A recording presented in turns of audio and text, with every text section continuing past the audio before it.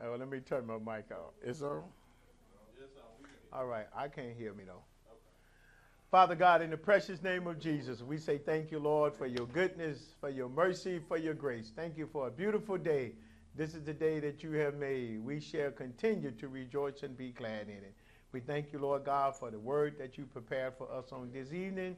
Prepare our hearts and minds to receive everything that you've said and going to say, Father. We love you. We praise you in Jesus' name. Amen, amen, amen. Praise the Lord, everyone. Matthew chapter 7. Going to verse 13 and 14 tonight. Amen.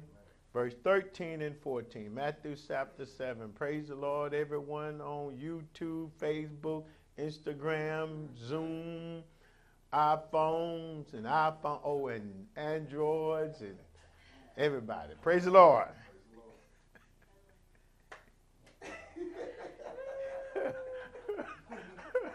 I'm sorry. I'm just feeling good. I'm always feeling good. So excuse my laughter. We got a joke going on here, so I'm sorry. Y'all can't get in on the joke. It'll take up the whole Bible class. So. But anyway, Matthew chapter 7, verse 13. And it says, "Enter ye in at the straight gate, for wide is the gate and broad is the way that leadeth to destruction. And many there be that go in thereat. Because straight is the gate and narrow is the way which leadeth unto life. Few there be that find it." Now, we're going to deal with this for a while. But tonight's side of it, we're going to talk about the fullness of time is at hand. The fullness of time is at hand. I'm not projecting a date for the rapture. But what I'm telling you is that God is telling each and every one of you that hear my voice regarding this topic of this subject. God is saying, do whatever you want to do. I'm tired of telling you what to do. You won't listen to me. God alone is the only one that knows what's going to happen from day to day, hour to hour, minute to minute. Nobody else. We think we see what's going to happen. We don't know. That's why when we look at this scripture, he says straight, not a straight line, straight as in obstacles. For some reason, people seem to think because they have money, fame, and fortune, let me rephrase that. We seem to think that people that have money, fame, don't run into obstacles. Everybody run into the same obstacles. It just depends on what level the obstacles are. I've watched a lot of movie stars die, and when they died, their family pretty much get nothing because all that money was really based on the individual being alive. Now, they still have residuals and all of that kind of stuff, but that's the basic of the money they get. And what we don't know behind the scene is that they are deep in debt when they die, and a lot of those residuals just keep paying bills off that we don't see, and we think because a rich man died that their children get a lot of money, depending on how much debt that man was in. But we don't know that. We just knew when they was alive, they looked like they was living high on the hog because they were, because they had good credit. So even though we down here, so to speak, don't have that income, well, you don't have that expense either. Most of you all stay in apartments. Y'all do not pay for gardening. Y'all do not pay for your trash to be picked up. Y'all are not responsible for your water line from the street to your house. You know, you are not responsible if your toilet gets stuck. Y'all call all of the people that's over your apartment building to take care of all of this. So you don't understand, if you had a house, all of that responsibilities would be on you. Your trash get picked up. Y'all walk outside y'all apartment to them big trash bin. You throw your trash. If you had a house, you walk out to your backyard and throw your trash in this container, and you are responsible for paying that bill every month for them to pick it up. You have to call to make sure they pick it up on time. You have to call to make sure if something go wrong with your electricity. But see, when you don't have these responsibilities, you don't know. So you seem to think that everybody else is living good, but you don't have the responsibilities. What am I saying? There's obstacles and there's difficulties in any area, any person, wherever you live, you're going to run into obstacles. And it's kind of like, where much is known, much is required. When you stay in an apartment, there's a lot you don't know. But when you stay in a house, you have to learn a whole lot of things. Young people, children, you stay in your parents' house, it's a lot you don't know. But when you get your own apartment, there's a lot you have to find out. You have to get your water turned on, your electricity turned on, your gas turned on. You got to pay a deposit based on the last occupant of that residence. That's what your deposit, even though you had nothing to do with that previous bill, but you don't know all of these things. So you all want to go into life expecting life to be easier for you than when you were in your parents' house, when you don't realize life becomes more difficult for you. And that's why I tell you, young people, that when you graduate from high school, that's the first day of the rest of your life. When you graduate from college, that's the second day of the rest of your life. And I'm going to tell you when you get to the third day. I always hold that and give that to individual because y'all not ready for that third day to know what it really means. Now, let's go spiritual. You don't realize the day you got the Holy Ghost was the first day of the rest of your life. That was the first day. Now, the second day, everybody that got the Holy Ghost, you in the second day. The third day is when you get to heaven. Oh, hallelujah. So everything from the Holy Ghost till you get to heaven is your second day, because this is the day where you have to walk so strict in a straight gate to deal with all, accept all, understand all the obstacles. We don't realize what we don't know when we grow up in Christ. There's a lot you don't know about Christ, being in Christ. And when someone come along to explain to you, you feel like God doesn't want this, God doesn't think that. I don't know where you get that from when you can read it in the Bible. He make it very clear. Straight is the gate.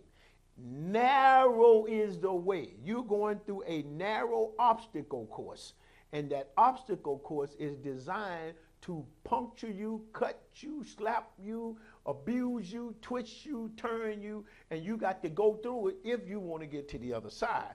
In other words, if you want to be a responsible adult, you have to know how to get a job, keep a job, eat crow, as y'all like to say, kiss behind, whatever, because when you get fired and you still got that house note or that rent note, you struggling now. You need to make enough money, and sometimes the money is just not there. And just like you all look at, I say me, as a preacher, y'all think I got money there all the time. I got money there when I need it, because Jesus is the one that takes care of me. I have nothing to do with it. That's when the gate, when you understand that straight is the gate, and notice we talking about a gate. You got to go through a lot of obstacles just to get through the gate. Amen. So I want us to understand tonight the fullness of time is at hand, and God is saying, when he say the fullness of time is at hand, he said, I'm really tired of trying to tell y'all what to do when y'all act like I don't know what I'm talking about, because if I tell y'all don't take no thought, don't worry what you're going to eat, and I told y'all don't worry about that stuff, and y'all do it, and you whine and complain, and Jesus, I'm tired of it, because I don't understand. I remember I told a couple of people the story, my brother-in-law, he was talking to our nephew, because he's my wife's brother, and his sister's son was feeding a turtle. He was about 5, 6 years old. And he was feeding the turtle chicken or something.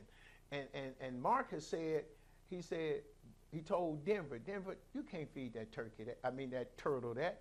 He said, oh yeah, he can eat it. Now this is what Marcus said that stuck with me. And it wasn't so much what he said, it's how he said it. He said, boy, how old are you?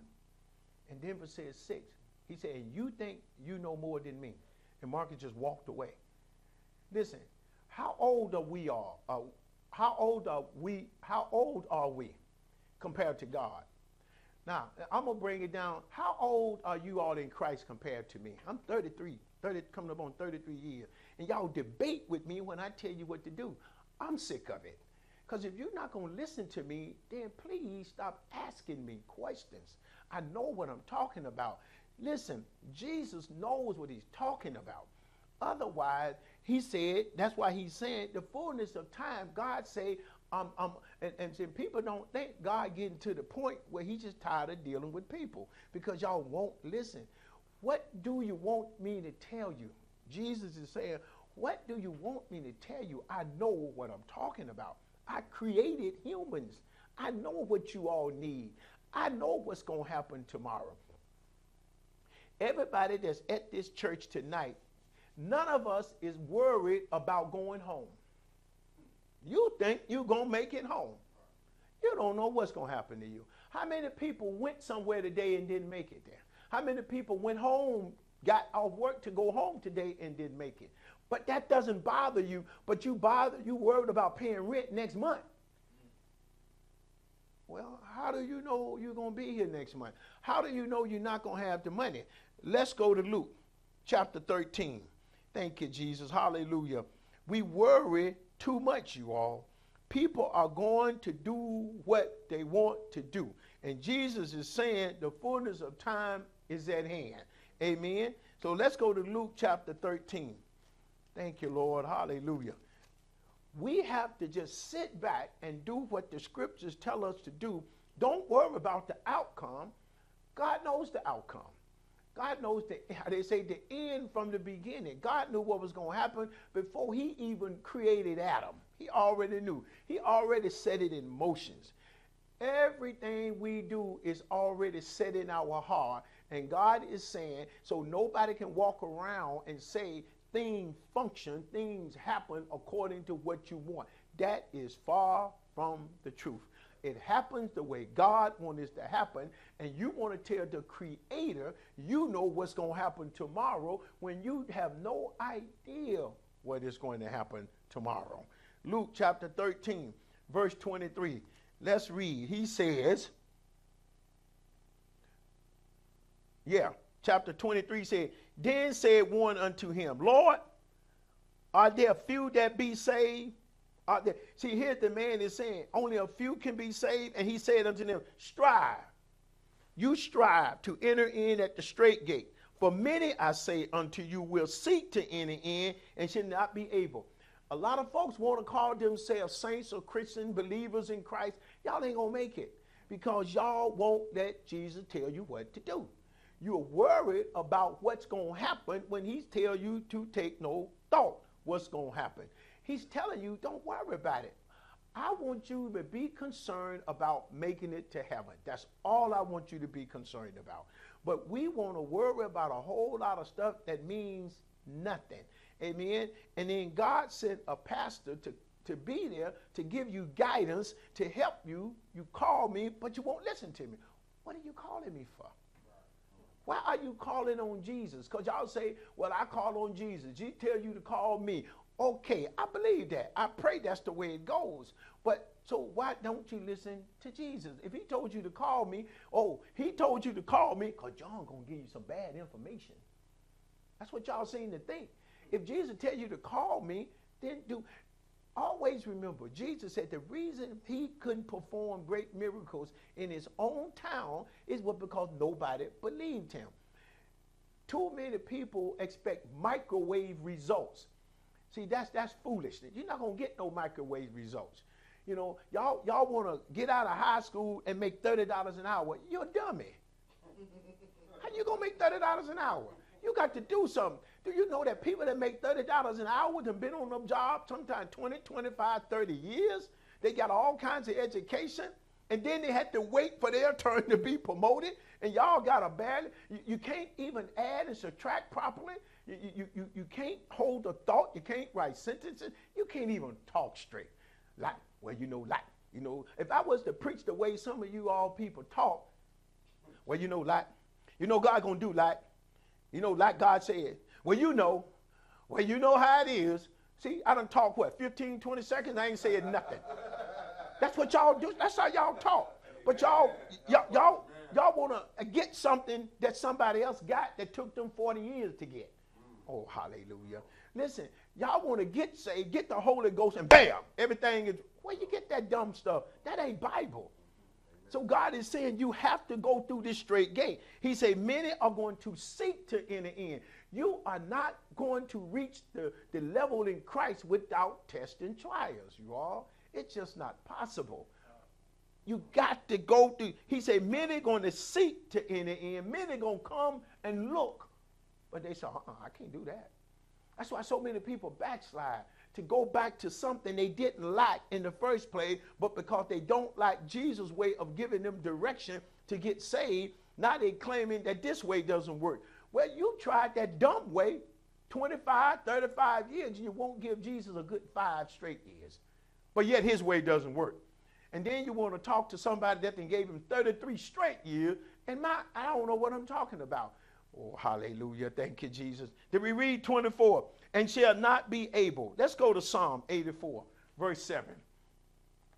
Psalm 84, verse 7. It's time for us to realize the fullness of time is at hand. The fullness of time is at hand. God is saying, listen, look at what the world is going through, man.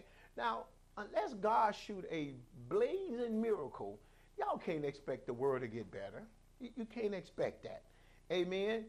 So stop expecting things going to get better and say, I'm going to do better. I'm going to trust Jesus. That's the only way you can do better. If you're not trusting Jesus, you're not going to do better. You're going to do worse. You're going to fall into the trap that this whole world is falling into. Listen, because the fullness of time is at hand. Paul said this stuff is going to happen. Listen, the world is never going back to what it used to be. Y'all can hang that up. You can hang that up. Please put that stuff in the trash. It's not going back to what it used. I don't know what it's going to be, but it'll never be what it was. Right. Never. It can't go back to that. Unless God send a blade. And God, notice this, God never moves forward then goes backwards. He never does that. If God changes something, he changed it because he wanted to stay. But he's never going to change it to go back. He's going to change it because the change he's making is making for the future. The future is the time, the fullness of time is at hand. The stuff is about to come to a close. And God is saying, y'all just keep doing what you want to do. Y'all do whatever you want to do. I'm going to have John and like preachers to preach the truth. But y'all do what you want to do. Y'all going to get mad at John and like preachers. You know, that what I mean by like people that preach the truth the way I preach it or the way the scripture is written, rather. He said, y'all going to have a problem with it. But guess what? It's still the truth. It's still the truth. It's been the truth since God told Adam not to bite that fruit. But everybody done come up with all kinds of ways to try to make that not true. You can't make that not true. It's true yesterday, today, and forever. Psalm 84, verse 7. Read. What does it say? To go from strength, is that right? I thought I changed the scripture. I went higher up. Verse 4, that's where I want to start at. I thought I wrote that down. I guess I did. Verse 4 said what? Blessed are they that dwell in thy house. They shall be still praising thee. Selah. God said, bless them that go to the house. Listen, when he say stay there, that means you do what the house is instructed. The information that comes to you, you're going to do it. I don't care what the world look like.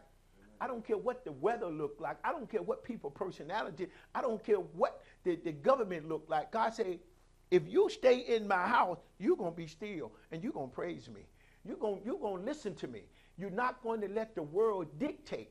You know, there's no better example than Shadrach, Meshach, and Abednego and Daniel. You can't get better examples than that. Oh, hallelujah. They told them boys, you got to worship that demon. And they said, we ain't doing nothing. We'll die first. And if we die, we have been delivered. Death. Watch this. Them boys said, death is better than worshiping a false god. Death is more beneficial than worshiping a false god.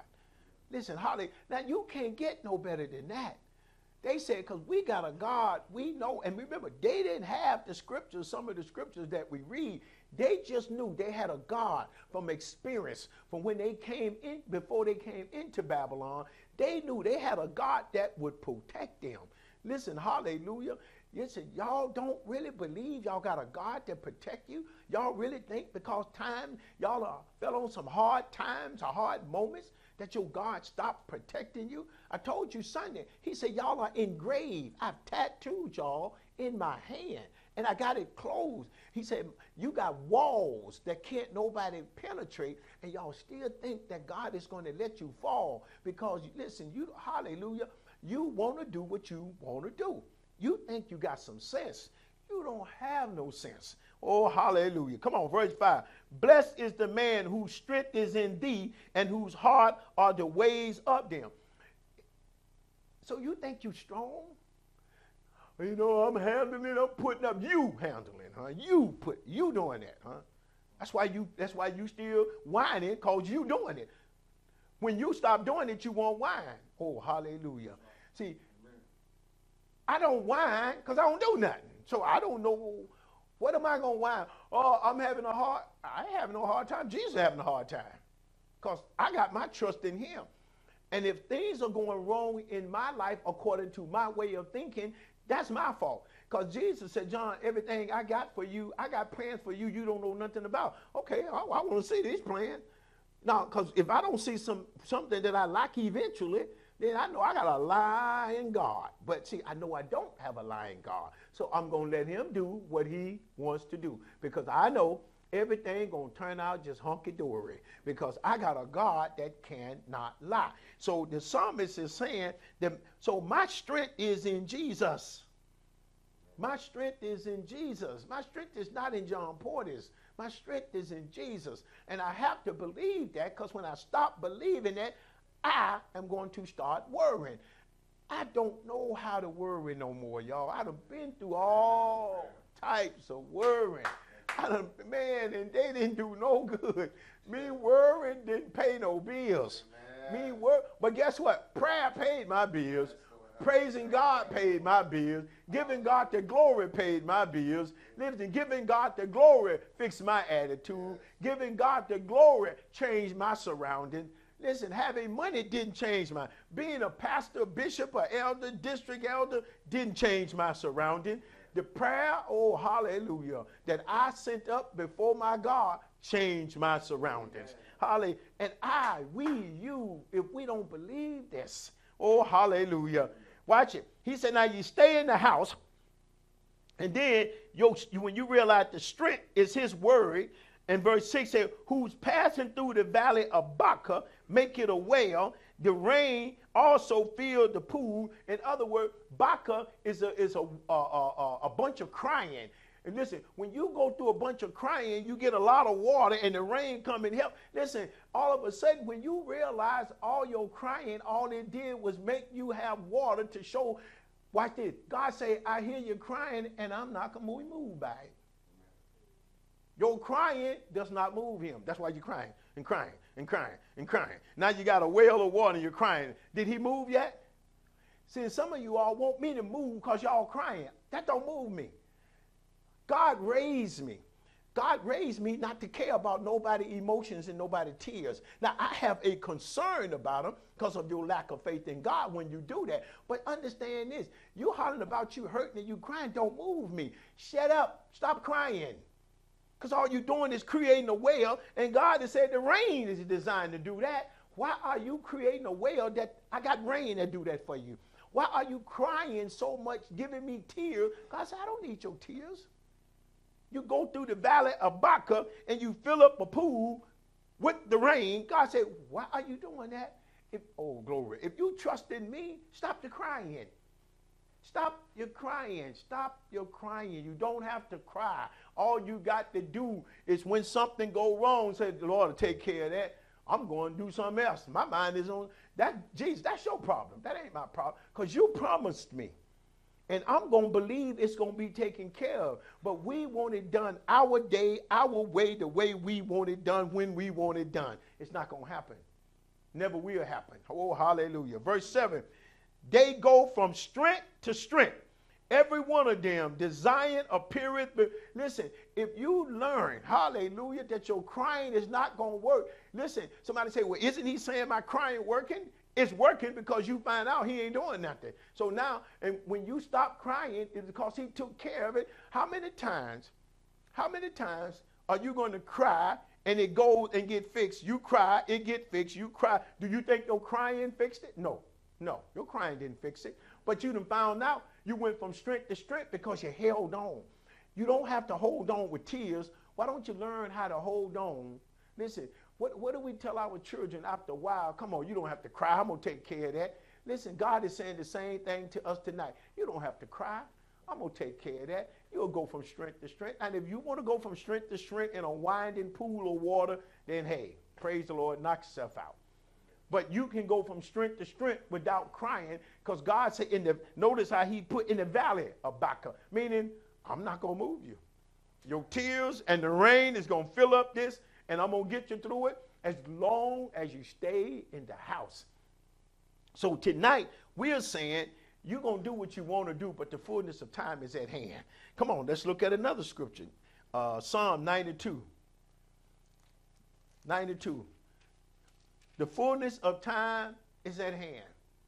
Do it Jesus' way. Do it Jesus' way. Please do it Jesus' way. Stop working to invent another way. Straight is the gate and narrow is the way. If you don't go through this obstacle, this complicated door, you are not going to see heaven. Stop trying to circumvent, go around, over, and under. You can't. You can't. Now, it may appear you went around, because any decisions you make, there's repercussions from it. Come on, chapter 92, verse 12. 92, verse 12 says, the righteous shall flourish. The righteous shall flourish like the palm tree. He shall grow like a cedar in Lebanon.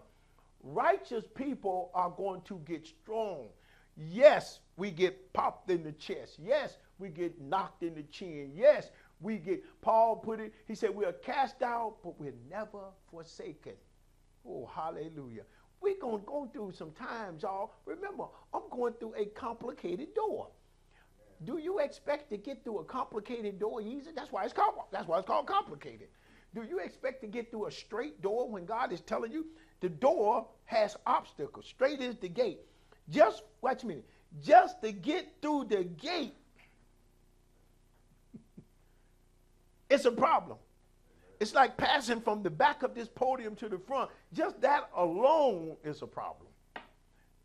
And y'all think because y'all got the Holy Ghost and got baptized, y'all thought y'all was just going to stroll on in. That somebody lied to you, because Jesus never said that.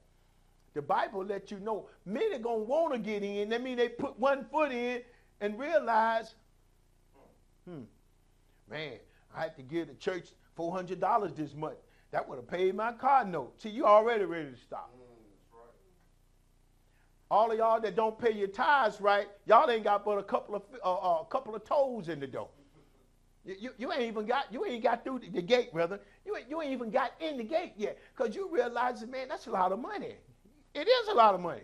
I'm the first to tell you it's a lot of money, but it's complicated. Amen. But go on and go through it. Oh, hallelujah. Go on and go through it. Yes. Yes. And when you get a raise, it ain't 400, it's 550 now. When you get another raise, it keeps going up. Amen. Every time you get a raise, it go up, and you still can't get a whole foot through the gate yet. Oh, hallelujah. Thank you, Jesus. Come on. Let's look at Proverbs chapter 4. Proverbs chapter 4, verse 18. Thank you, Lord. See, and these young people that's graduating high school and going to college, y'all finding out it's hard. Y'all making $200 a week, and y'all waste $300 a week. Took y'all a minute to catch that, didn't it? You know, adults caught it right away, because we know what that means. But see, y'all don't know. Y'all make $400 a week and y'all waste $300 a week. I mean, you make $200 a week and you waste $300 a week. You say, how you do that? Because whatever you got was $200. You didn't pay no bills in the house. You ran up the water. You took showers. Amen. You ate the food your parents bought. You did a whole lot of things. Now, supposing you was in your own apartment doing that, and you brought home $200 a week, what would that do for you?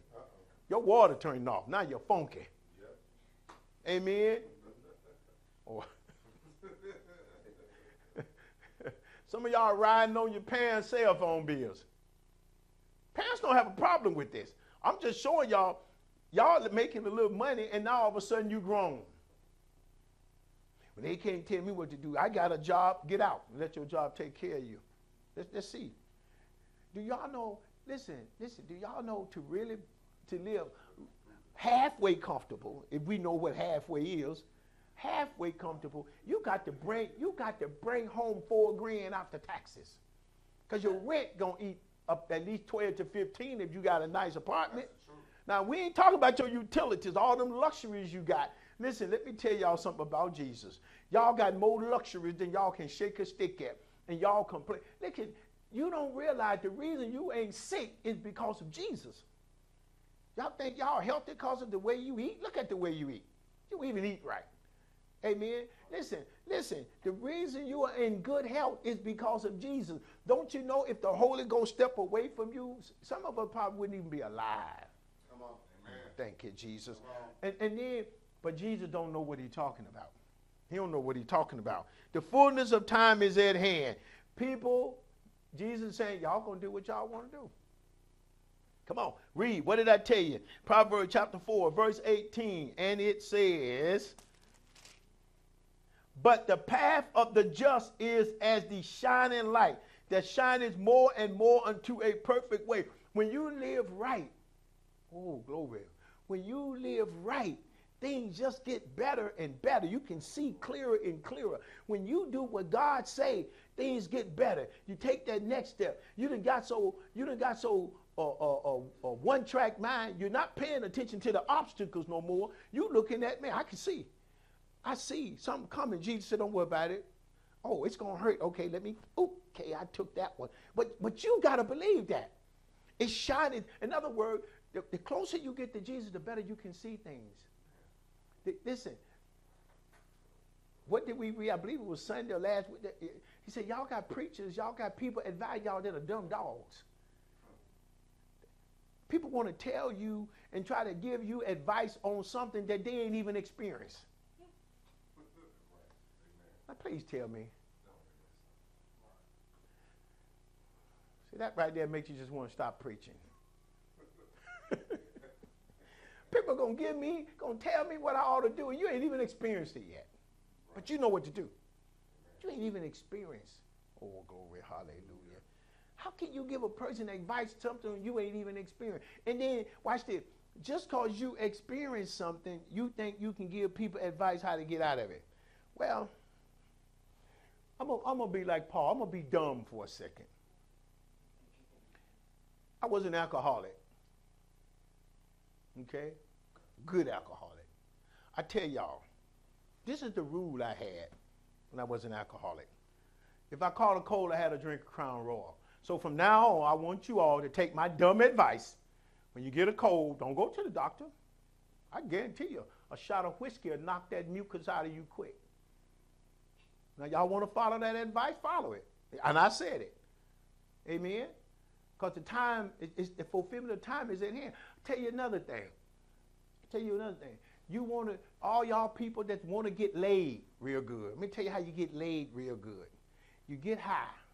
You go to the club. You dance smooth. You be cool. And I guarantee you, you'll walk out that place with a woman or a man every time. I'm talking from experience. I know what I'm talking about. So y'all won't take my advice about stay out of there. So take my advice how to act when you get in there since you keep going. Because you seem to think I don't know what I'm talking about. Oh, hallelujah. I'm telling you, I'm being like Paul. I'm being stupid for a second. Because y'all don't like sound advice, so let me give you some crooked advice. Y'all don't want straight advice. Let me give you some advice that twirl. Somebody say, Pastor, preaching to... No, I'm telling you what you want to do it anyway. Since you're going to be a whore, let me tell you how to be a good one. Since you're going to be a drunk, I'm going to tell you how to be a good one. Since you're going to be crooked, let me tell you how to be a good one. Listen, all y'all that like gambling, sit at home, get your deck of cards and practice. Dealing from the bottom of the deck. Practice. You'll get good at it. Oh, hallelujah. You want to be crooked? I'm going to show you a scripture. God said you want to be crooked still. In other words, God don't stop you from being crooked. He helped you to become crooked. Since that's what you want to do. All I'm doing is all y'all that want to be crooked, I'm helping you how to do it. Since you done made up your mind, you ain't going to take the truth. So let me tell you some lies. Let me tell you how you can live good for the next 5, 10, 15, 20, 25 years you got left. Since you won't do it the right way, I can tell you how to go through the wide gate. I've been through that gate. But watch this. I've been walking through this straight gate for the last 33 years. I can tell you how to go through that one. But y'all come along and y'all just looked at the gate and gonna tell me how you supposed to go through the gate. Oh, hallelujah. Thank you, Jesus. Hallelujah. The fullness of time is at hand. Thank you, Lord. Hallelujah. I'm not mad. Don't nobody walk saying I'm mad. It's just that don't keep coming to Christ, and he's telling us, I told you what you was in for when you came over here.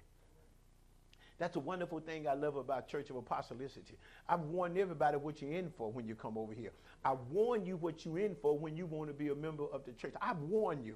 This is what you're in for. Now, it's up to you to accept it because it's brown today. It's going to be brown next week. I've been preaching like this the whole time I've been pastoring and been saved. And I got young people that's adults. Now they can tell you, I ain't changed on nothing. I done got stricter and harder, but I ain't dumb it down. I done raised the bar. Hallelujah. Thank you, Jesus. Come on. Did we read verse 19? What is it? 4:18, 19. The way of the wicked is as darkness. God is telling you, if y'all take John's advice and be wicked, he's telling you it's going to be darkness.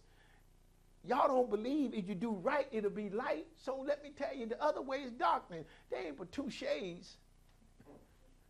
Light and darkness. There ain't no gray. There ain't no such thing as gray. Ain't no such thing as a halfway dopehead. Ain't no such thing as a halfway alcoholic. What's a halfway whore? I mean, I don't know how you be halfway. You know, you can't, there's no halfway. Oh, hallelujah. The first time you sleep with a person that's not your spouse, you're a whore. The first time you get drunk, you're a drunk. The first time you gamble, you're a gambler. The first time you lie, you're a liar. There ain't no halfway. Either you're going to tell the truth or you're going to lie. Now, the more you do either one of them, the better you're going to get at it. That's all it is. He said, what? The way of the wicked is as darkness. They know not what they're going to stumble. Now, God is telling y'all, if you go the wrong way, you're going to stumble, man. Stumble meaning you're going to trip over stuff you can't see. But for some reason, y'all don't believe that. Stumble meaning you lose your footing. Stumble means you trip over stuff you don't see. Stumble means you got obstacles in your way that's not visible. Listen, when it comes to walking spiritual, there's a whole lot of obstacles in your way that's not visible because your flesh tells you this is good. Stumble number one. It is good. Flesh loves stuff, and it's good.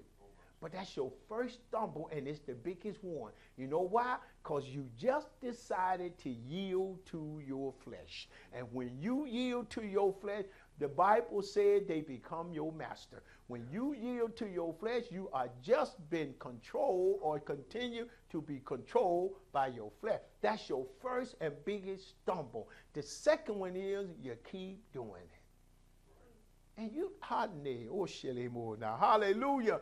And you don't even know you are stumbling. You know why? Because you're in darkness. You can't see it because it's dark. It's invisible. It's not visible to the eye. But watch this. When you can see when that person flirts with you. You can see the thought of you remembering you want to drink or want to do, and you know, I can't do that. I can't do that. But when you ain't thinking straight, when you can't see, you're going to stumble, and you're going to stumble real good. Oh, hallelujah. Thank you, Jesus. Proverbs 28. Well, no, let's do this one before we go too far. Let's do Proverbs chapter 3. Thank you, Jesus. Did we read that one? Chapter 3, verse 32. The froward, is abomination to the Lord, but his secret is with the righteous. A person that forward, meaning you're crooked and you low down.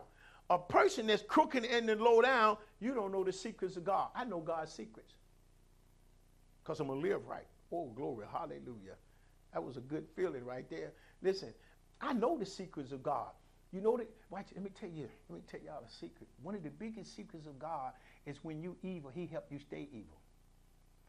If you're righteous, he helped you stay righteous. If you believe him, he helped you to believe him more. But the way he helped you believe it is giving you more test and trial so you can understand he's really who he say he is. Because for you to say who he is because of something you read and heard, you really don't know. Paul called that your novice. You talking about how good he is. But watch this, y'all. When you really do what he tell you to do, when you righteous, he tell you everything. He's telling you tonight the fullness of time is at hand. But guess what? Everybody that's righteous understand that. Everybody that's not righteous still trying to comprehend it. You know why? Just told you. Because you're evil, you're wicked, and you crooked. Amen. Now let's go to chapter 28. Oh, hallelujah. But if you're righteous, you know what that means.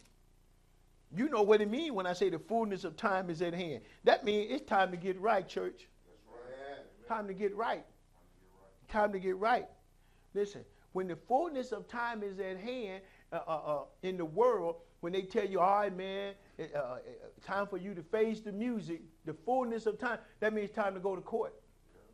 When it's time to go to court, that means you're going before the judge. It's time for the judge to pronounce sentence on you or let you go free. In other words, when I tell you the fullness of time is at hand, that means it's time to go to court, y'all. Listen, Jesus is getting ready to hold a court hearing. Talk about the rapture, talking about the end time. Listen, I ain't giving no date, but I'm telling you, this stuff is getting ready to, as young folks say, getting ready to go down. Because, listen, it's not going to get better. Nope. Y'all stop playing these cards, think it's going to get, it will not get better. Even if they give you a vaccine, the world's going to be in such a big mess.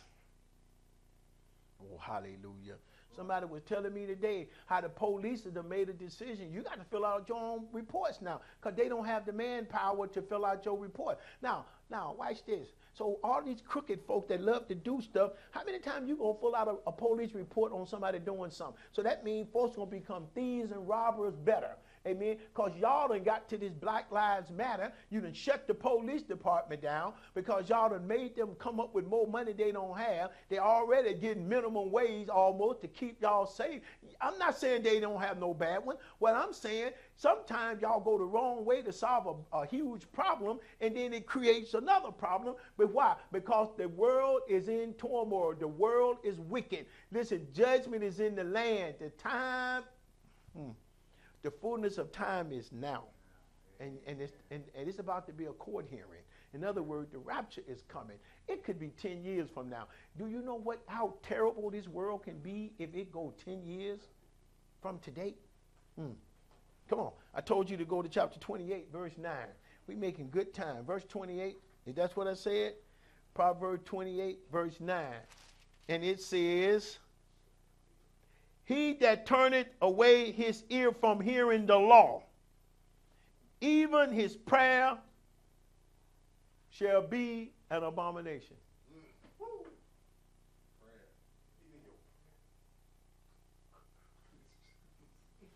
God said, when y'all stop listening to him, he said, your prayer is an abomination to me. Now, I didn't write that.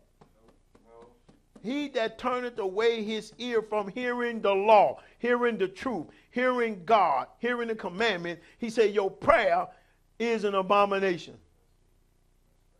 Your prayer, watch this, is an abomination. That's like somebody going out making a human with animal parts. Who would mess with a human with animal parts? Nobody. God said, that's the way I see y'all when y'all don't listen to me. So y'all wonder why y'all keep having these problems, because y'all don't listen to the instructions that God gives you. Listen, the world don't listen to the instructions God give us. What you think God gonna do? He's telling you, I don't hear nobody. I hear a bunch of abominational folks talking to me.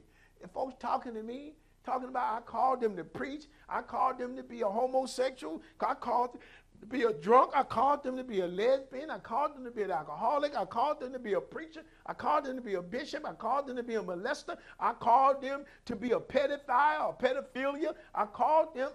God said, y'all don't follow the law. I don't hear. God said, how many prayers do y'all think I really hear that I listen to?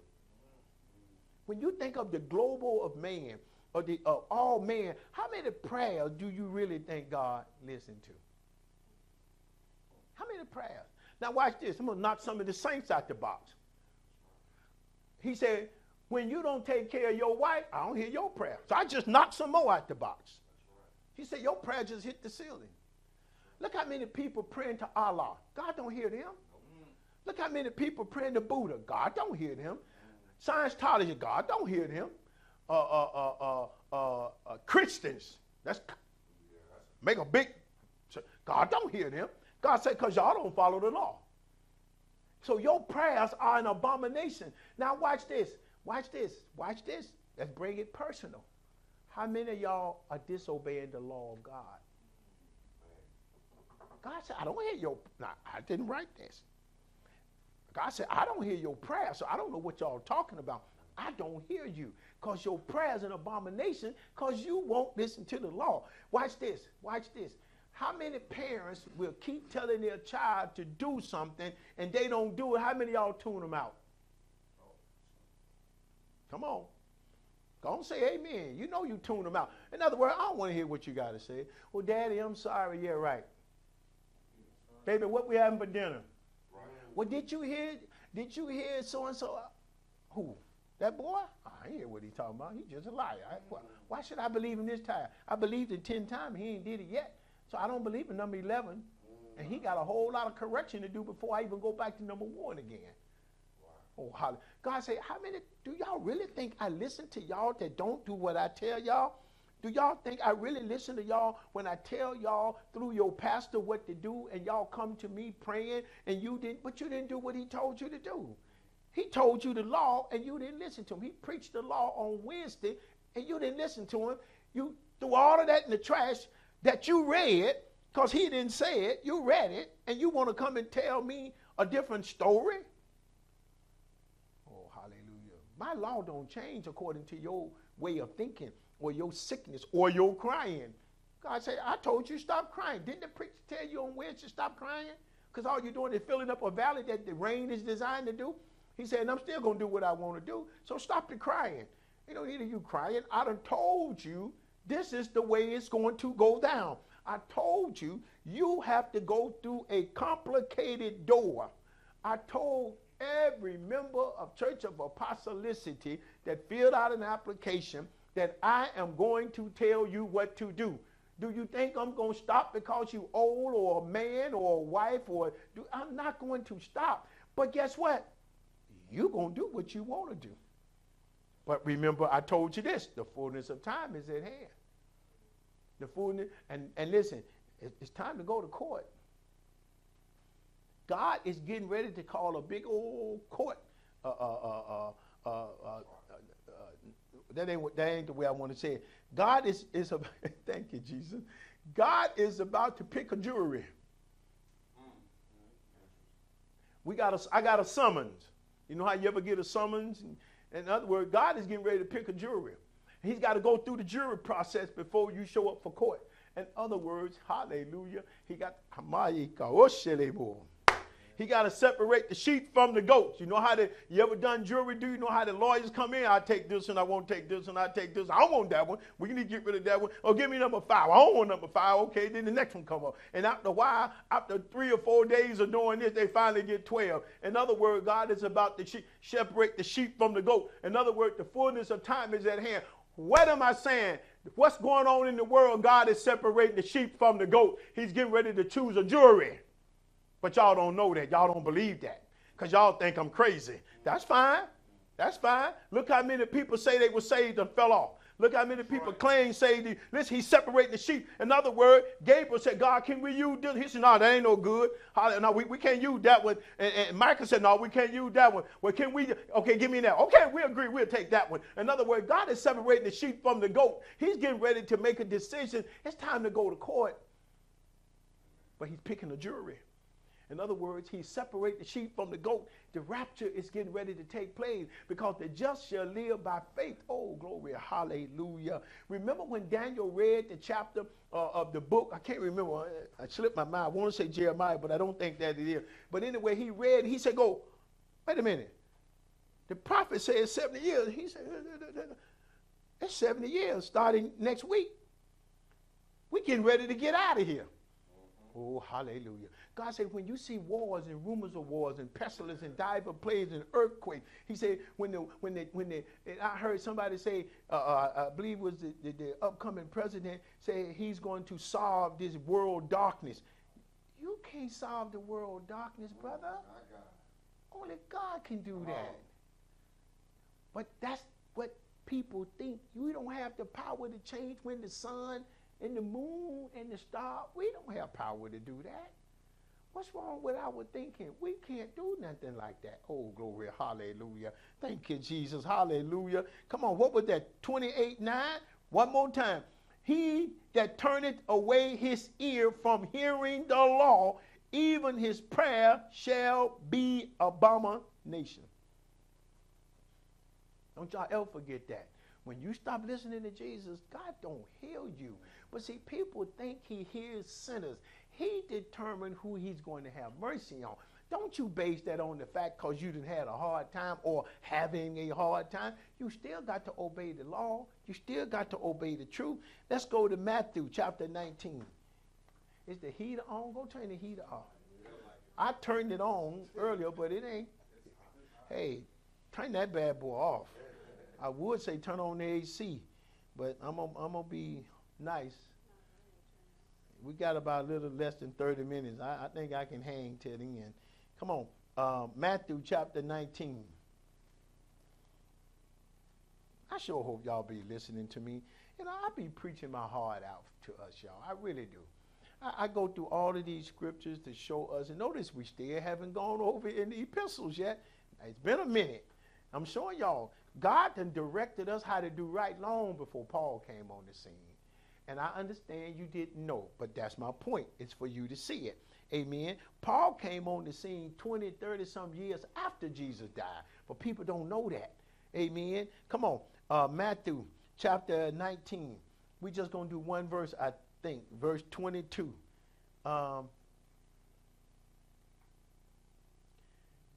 Yeah, Matthew chapter 19, verse 22 says what? But when the young man heard the saying, he went away. This is Jesus asking him, if you will be perfect. He went away sorrowful, for he had great possession. Then Jesus said unto his disciple, verily, verily, I say unto you, that a rich man shall hardly enter into the kingdom of heaven. What I say, we let riches interfere with serving God.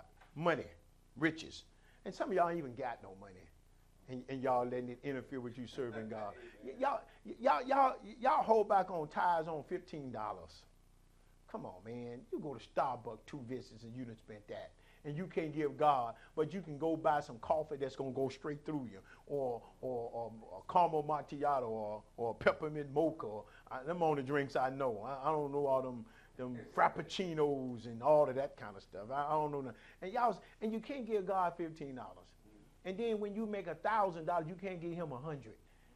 Riches. And that ain't no riches, y'all. That's chump money. Oh, glory, hallelujah. Mark chapter 16. Mark chapter 16. Let me show you something else. Y'all worry. Y'all worry too much. Mark chapter 16. Y'all worry too much. I hear people worrying about rent and car notes and food, and everybody that worry about food, go open your refrigerator and tell me you ain't got nothing in there but a carton of milk. Then I might worry with you.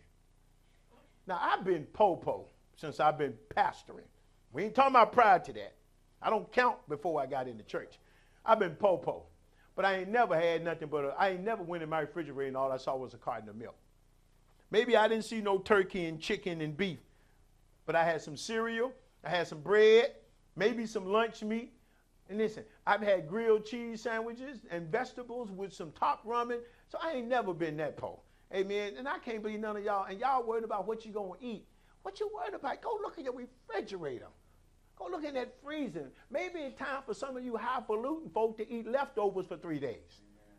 Some of y'all so highfalutin, well, I don't eat leftovers. Okay. Don't eat them. Nobody going to make you eat them. But God said, don't come crying to me when you ain't talking about you ain't got no money either. Or you ain't got no food. Just because I didn't give it to you the way you wanted. Didn't you have food, though? Oh, hallelujah. Thank you, Jesus. Some of y'all could stand a forced fast.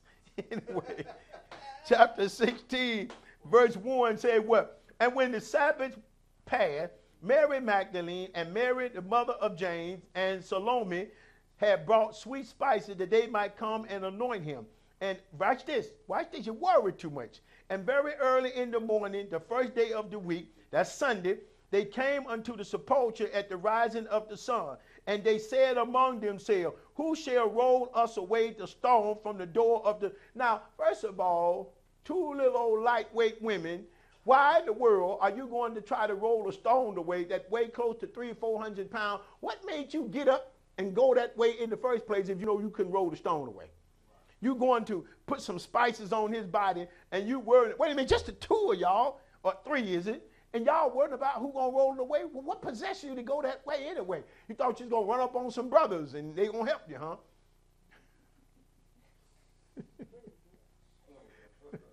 Hallelujah.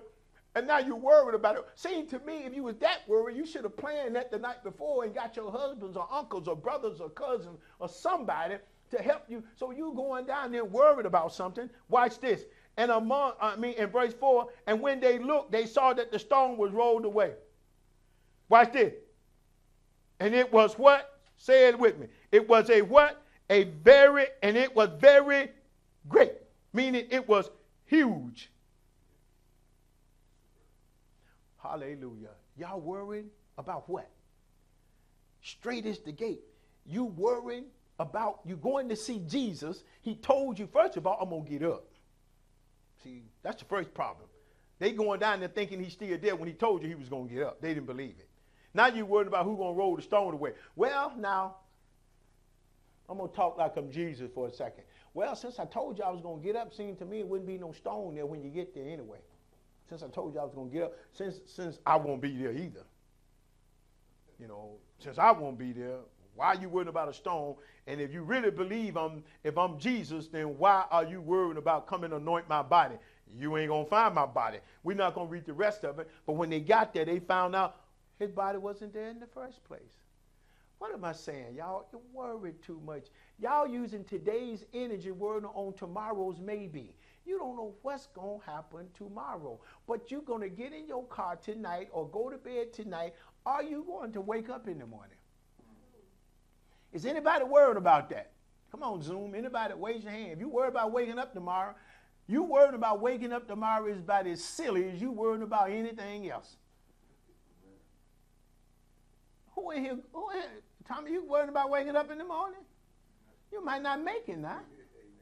But you ain't worried about that. But you're worried about something else. Just like you worried about getting up in the morning, that's the way you worry about that something else, which is there is no worry. Beverly, you got to drive a few miles from here. You got to get on the freeway. Oh, hallelujah. Now it make me want to talk about you and your truck. You get in that truck. No, he ain't. If he was worried, he wouldn't keep driving it. That's true. See, now you done made me preach. You know that truck is only got to start one time. So you just know what to do to make it work, don't you? And you ain't been stranded since you do it the way it works, do you? You know how it works. No, he know how it works. He'll get in here. He'll get in there and drive to San Diego. He just know I can't turn it off. Listen. Watch this.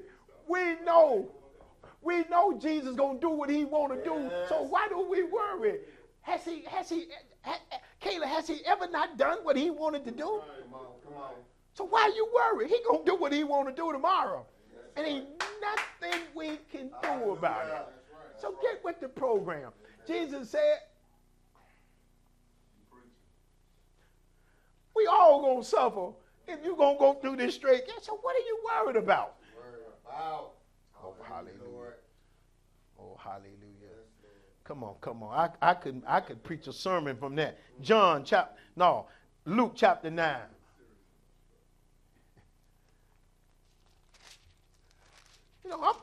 That's good you bold about. People, I told y'all, I get in my old car when I think I got them right. Come on, baby, let's go for a ride. Pulling this brake down. We get stranded, but we'll be all right. Because I done got stranded. That's one of the downfalls of what we're doing. But I don't know if it's right until I check it out. Oh, hallelujah. Get up to 90 miles an hour and it start vibrating. My wife go to getting scared. No, baby, that's just me. My tires ain't balanced. Let me see, can I get 90?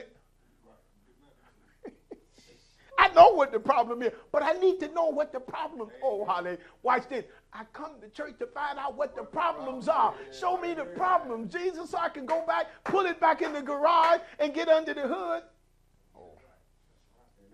And I'm going to go test drive it again next week. Oh, hallelujah. Thank you, Jesus. Oh, glory. Oh, man. Hallelujah. Okay. Calm down. Luke chapter 9, verse 59. Stop being afraid. Amen. Verse 59. And he said another, follow me. I'm in Luke 9:59. But he said, Lord, suffer me first to go bury my father. Jesus said unto him, let the dead bury the dead. But you go and preach the gospel. Your daddy dead.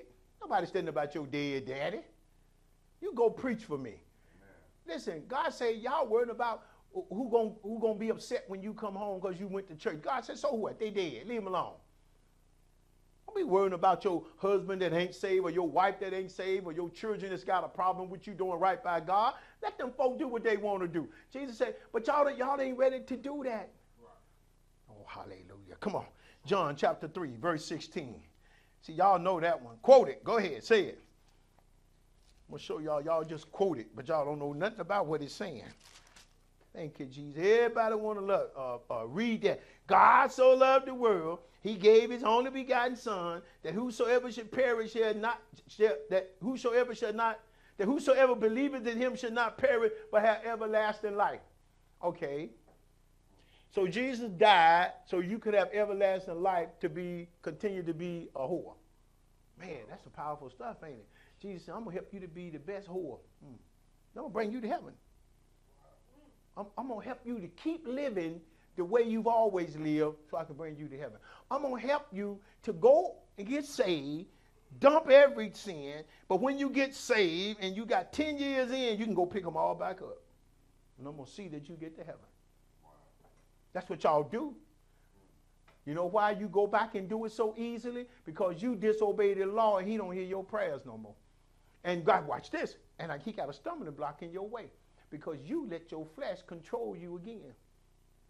Because when you came to Christ, you fixed everything. But after you stayed in for a while because you slipped here and there and you repented and he didn't kill you, it became a way of life. Well, you know, I can fall 7 times, get up. So you're going to fall 7 times on every sin. And Paul done said, Jesus done said, but at some point, don't you think you ought to get it right? So when you going to get it right? How many of us want our children at home when they're 35 years old with a spouse and their children? When y'all going to get it right? It's time for you to get out this house. Long before then. Amen. But y'all want to do wrong and stay with Jesus, and he's supposed to be okay with it. Oh, thank you, Jesus. Hallelujah. This is the one I want to get to because I want to spend some time on this one. Time to go to court. Now, that ain't the title of the message. The message title is, y'all write it down right, the fullness of time is at hand. People going to do what they want to do. The fullness of time is at hand.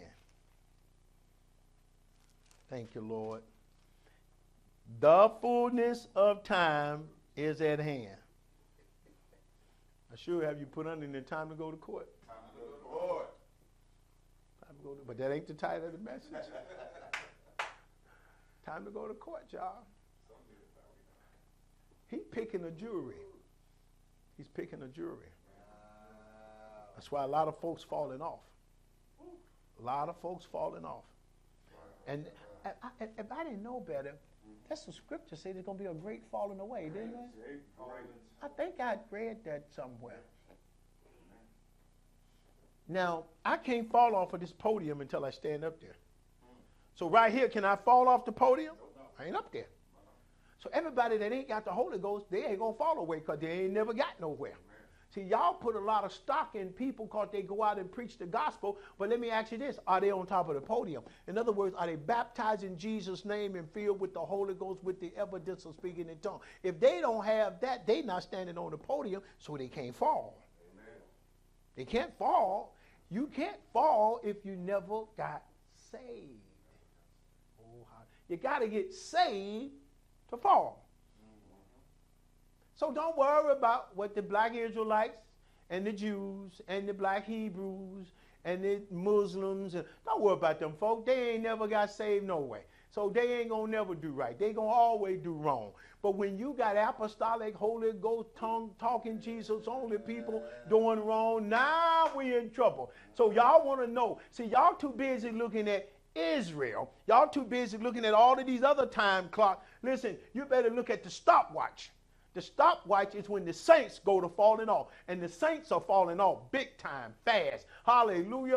Why? Because now the fullness of time is at hand. Jesus is picking a jury, and we're about to go to court. Oh, hallelujah. We're about to go to court.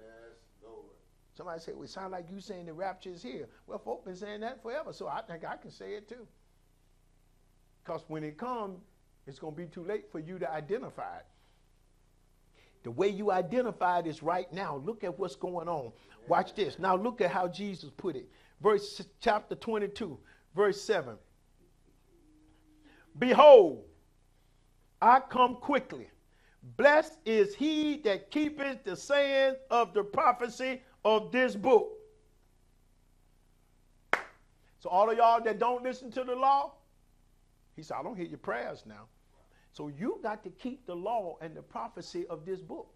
Now, you can say Revelations, you can say the 66. I don't care how you slice it. Which one are you keeping? Are you keeping the ones in Revelation? Because Revelations really don't give you no directions. It's to tell you what happened to the people that didn't follow the direction. So now you got to keep the saying of the other books, because Revelation doesn't tell you very much but to do what those other books told you to do. So which book do you think he's referring to? Oh, hallelujah. He said, I'm coming quickly. Quickly. Quickly. Time to go to court.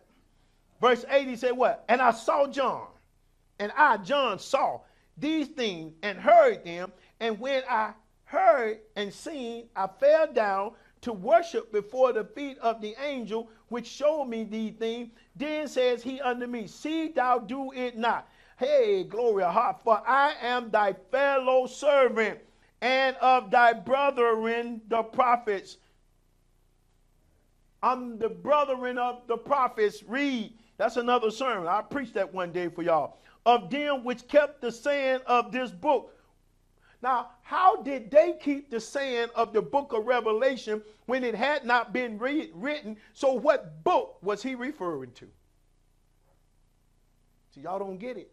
I'm not going to harp on that tonight, but get it. This guy that say he's an angel, John called him an angel. He said, I'm a fellow brethren of the prophet who kept the saying of the book, that God is telling him that if people don't keep this book, you're in trouble. Now, I just showed you. If you don't keep the book, if you don't keep the law, he doesn't hear your prayers. Read. Verse 10 said what? And he said unto me, seal, not the saying. Don't hide it. Don't hide it. Seal, not the saying of the prophecy of this book. Don't hide it. Let them see it. For the time is at hand. Now, John preached a message back then that the time was at hand over 3,000 or 4,000 years ago. Surely I can preach it 4,000 years later. Wow. For the fullness of time is at hand. Yes, Lord. Read this one. I love this. He that is unjust, let him be unjust still. Wow. Go and do what you want to do. You don't have to listen to Portis. You don't have to listen to Jesus. Do what you want to do. Do it. So stop bugging me and Jesus if you ain't going to listen to us. Amen. And he which is filthy, let him stay filthy still. Don't that mean do what you want to do? Go ahead, do what you want to do. Because Jesus said, I'm not changing.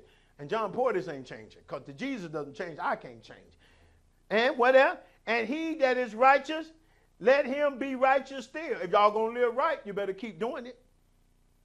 If you're living right, don't stop. because of what's going on. Don't stop because it's not normal or common. Don't stop. Hallelujah. Then he said, let him be righteous still, and he that is holy.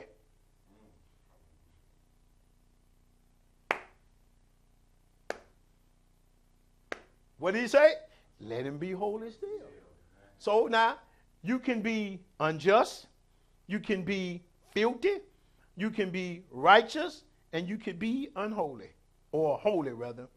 Which one are you? It kind of makes you wonder which one really gets into heaven. And behold, I come quickly. And watch this. My reward is with me. You ain't getting it before I give it to you. So you want heaven? Well, it's with me. So I mean, I got to show up. If I don't show up, you don't get nothing. So that means we got to have a court. We got to have court, y'all. So the fullness of time is at hand. So I got to show up and say, so Michael, y'all chose John Portis, huh? Gabriel, you okay with John? I'm okay. So the judge said, okay, we'll keep him. Put him in the jury box. He's jury number 1. Oh, glory, hallelujah. I don't know who's going to be jury number 2. So I ain't going to put nobody else in that boat. But I know I'm going to be in that jury box. But see, here's now, I'm going to tell you how the Bible says where the jury box at. The jury box is really behind the judge. See, when you go to court in the land, the jury box is to the side. Right. But when it comes to, oh, glory. Hallelujah. When it comes to judgment, the jury box is standing behind it. That means the judge will say, hey, John, what about James? Did he do all right? And I'm going to get old whisper in his ear. You ever notice when you go to court? You ever notice when you go to court? Hallelujah. I love this. When you go to court and the judge say, hold on a second. Approach. That's right. You never hear what they say, do you? Now, some of them, they say, they go outside. They come back. We hear them out there talking. They come back in. The judge sat back down. Objection. Grab him. Bind him. Send him to hell. Get him out of here. Oh, hallelujah. So I'm going to have to say sometime, John, so what about so-and-so? John, I think we need to step outside. I think we need to step outside the courtroom on this one. Amen. Hallelujah. And Jesus said, come on, John. Because remember, I made you respond. You better talk. Come back in. Well, you know, Lord, that brother wouldn't do nothing I say yet. I tried to tell him. You sure? Michael, what do you say? Hey, that was John's responsibility. Gabriel, John. All right, go back in. Grab him, bind him, cast him to outer darkness. Oh, hallelujah. What am I saying? Jury, Jesus is getting a jury together, y'all. The fullness of time is at hand. It's time to go to court. So he said, all of y'all that want to keep bucking the law, keep on bucking the law. All of y'all that despise the law, keep on despising the law. Because when you despise the law, you are filthy. Because the gospel, the preaching, the gospel, the mercy. Listen, I told you, I think last week when grace ran out, if the gospel don't clean you, what they say, the preaching of the word will wash you. So if you don't let the word wash you, you are filthy. So all of y'all that don't let the word direct you how to live, you're filthy. Because how can you get clean? We only clean by the word of Jesus Christ. Hallelujah. We're only clean by the preaching of the gospel of Jesus Christ. So if the gospel, which is the law, doesn't clean you, you are definitely going to be filthy. And what did Jesus say? He that is filthy, stay filthy. Go on and do what you want to do. He give you directions and say, do this, do this, do this. And then y'all go out and do something else. And then you want to tell Jesus that you did. He said, no, you didn't do what I said. How come you didn't do what I said? And you think I'm supposed to agree with you because you felt I didn't know what I was talking about. Boy, how old are you? Can you imagine Jesus saying, John, how old are you? I told you to preach the gospel. And you thought you didn't have to preach. How old are you, John? Because I've been here since the beginning of time. I am time. And now you telling me that I thought sure I made you, Job. Maybe you was there. Were you there when I told the water? Because I don't recall nobody being there. But maybe you was there, Job. Maybe I'm a little forgetful in my old age. You know, after zillions of years, maybe I'm a little forgetful in my age. Oh, hallelujah. What am I saying, y'all? I'm going to let you go. But understand this, the fullness of time is at hand. It's time to go to court. God bless you. You have a wonderful night, and I love you. Amen. And y'all remember to stay safe.